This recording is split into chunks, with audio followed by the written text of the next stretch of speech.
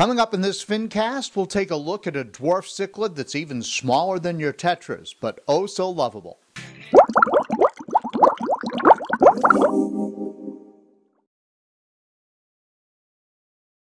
Oh, I see better color, I see more activity, my fish breed. I have a full-line pet store. I have fish tanks where I have apistogrammas breeding. I have fry. I have lots of fun stuff going on. Hi everybody, John here with another Fincast, and we're continuing to look at our tannin tank today, which is a relatively new 55-gallon aquarium that I've set up, and we're using botanicals, which is essentially pods and leaves from the jungle, from the Amazon rainforest, that you put in the bottom of your aquarium, and you make it look like the actual biotope that the fish came from. And we want to talk about one of the fish today that comes from the Rio Negro area, where the Rio Negro is one of the larger tributaries of the Amazon River. And this is a fish that we first saw in Mike Tuscinardi's video where he went snorkeling with tetras, and we've done a couple of Fincasts on that, and we'll give you a link to it up above my head. But this is called the Checkerboard cichlid, and it's a little dwarf cichlid that came in. They're only about that big right now, and they're absolutely adorable. I bought a group of 6 of them, and they're doing extremely well in this biotope aquarium. And it's kind of cool because you look at the video that Mike shot, and then you look at what the aquarium looks like and the way the fish are interacting with the environment around them, and it's really working out well, I got to tell you. So we've got the nice tannin-stained, tea-stained water, and all these leaves, catappa leaves, and different types of pods, kavu pods, some other things. And the fish are moving around the aquarium and in and out of the driftwood and in and out of the branches, and they're feeding on the biofilm in the aquarium, and they're really a very engaging little fish. But what else do we know about them? What's the best way to keep them, and so forth? And so let's take a look at the Checkerboard cichlid. Of course, I'll put a lot of links with the description of this video down below, so please check that out there, and you can read more about it in greater detail. But typically, the word on these checkerboard cichlids goes something to the effect of they like really low pH and they like really soft water. Driftwood and botanicals create those conditions. My tap water, which is what I'm using in that aquarium, comes in at a pH of about 7.2. Something's going on in my tank. I'm quite sure, just by using process of elimination, that it is the Nat Geo substrate, the sand that I put in there from Nat Geo, and I think that is raising the pH in my aquarium. But at any rate, I can tell you that I tested my water parameters this morning. The pH is 7.4. That's slightly high for the checkerboard cichlids. The KH and the GH are both measuring at 8. That's also high. The nitrites and nitrates are at 0 or 5 parts per million, so we've got very clean water, but it's not as soft as it's supposed to be, and the pH is higher than it's supposed to be. And for what it's worth, this is a fish that likes warmer water. I'm keeping it at 75 degrees. A lot of what I've read online suggests that it ought to be at around 80 or more. I'm not necessarily trying to breed these fish, and if I did breed the fish, I'm not sure that that would be a great happenstance, but that's not my intent. The other thing that I've read is if you don't have these perfect water conditions, the fish themselves may be happy, but the eggs won't hatch or the fry won't survive. So I might be looking at that. I do have a source of RODI water that I use for my marine tank, but I really, with all the aquariums that I maintain, I don't want to work that hard on this aquarium. Maybe I'll pull some out at some point and set up a smaller aquarium and run some RODI water and see if I can't create softer water conditions and see if we can't breed some, but that would be down the road. For now, I just want to talk about how cool this fish is and how engaging the fish is, and tell you a little bit more about what we know from reading around the internet about this fish. This fish is also called the wiretail checkerboard cichlid, and it's also been called the chessboard cichlid. The fish that I have in my aquarium are definitely juvenile, so I haven't seen the wiretail yet. But that's something that the males develop as they get bigger. It seems to be all over the place in terms of how big these fish actually get. I've seen males as high as 4 inches and females as high as 3.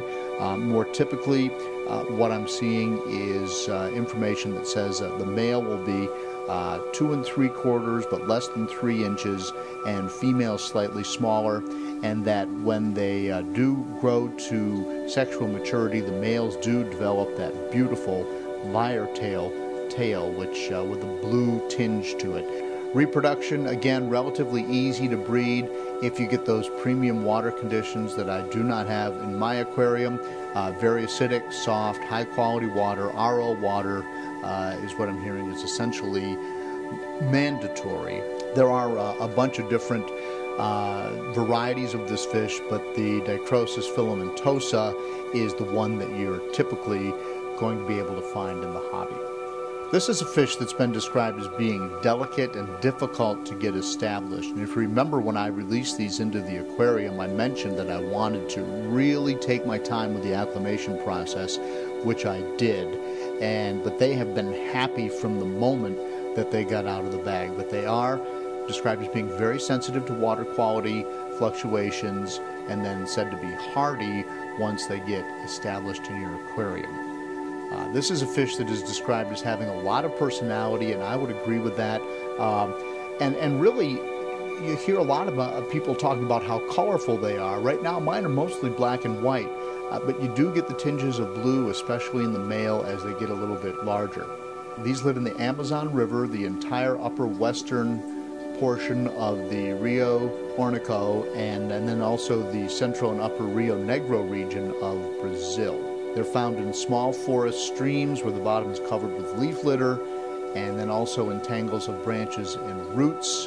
And that's exactly where we saw them in Mike's video. And those are the conditions, obviously, that we're trying to get in this aquarium, with the exception of my water parameters, which don't seem to want to play ball. And in terms of feeding, I've been feeding the community peewee pellets from Extreme, and these fish are going nuts for it, as well as the Extreme Aquatic, it's called Community Crave flake food, and they're going nuts for that as well. There's a lot of indication that these fish like live meaty foods like Daphnia and brine shrimp, as well as frozen bloodworms, so that's something to seriously look at, especially if you're interested in breeding. Petcha.com has some really good information on this, especially if you're interested in breeding the fish, and that will be one of the links that I'll place with the description of this video.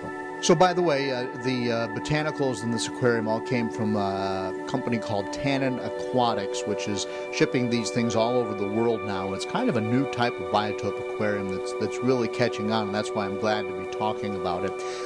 They have a really good resource page on their website, tanninaquatics.com, which talks about sort of the normal progression of what you can expect when you start dumping all these leaves and pods in your aquarium. And one of the things they talk about is biofilm, and I'm getting a really thick, almost like mucus on a lot of my leaves and pods. That's described as normal. Doesn't seem to be hurting the fish, obviously. So, and eventually it will go away. It's not exactly the prettiest thing in the world, but it's there. But according to tanninaquatics.com, and from everything I've read, it does eventually go away. So I'm not too worried about that. What do you think of the Tannin Aquarium so far? Could you live with that tea-stained water? So far, I like it. Eventually, I may try to use some of the products that are out there on the market to see if I can take that tea-stained water with all the botanicals in there and make that crystal clear water. I'm pretty sure that I can, but that's for down the road, because that would be removing all the beneficial tannic acid and all the other microelements, for lack of a better term, that are making that water exactly what the biotope is supposed to be. But it might be interesting to see, and there are some pictures of clear botanical aquariums out there. So that's something for down the road. But what do you think of that fish tank? What do you think of these little checkerboard cichlids?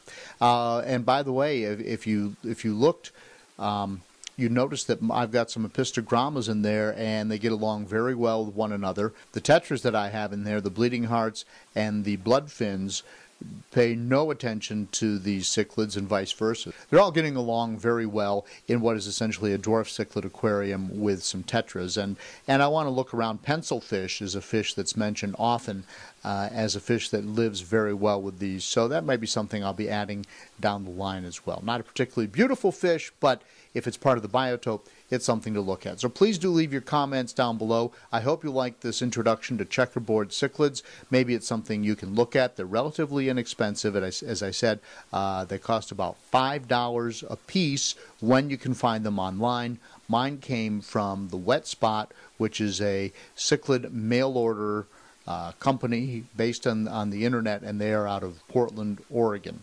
That's all for now. I appreciate you watching, and I'll see you in the next Fincast.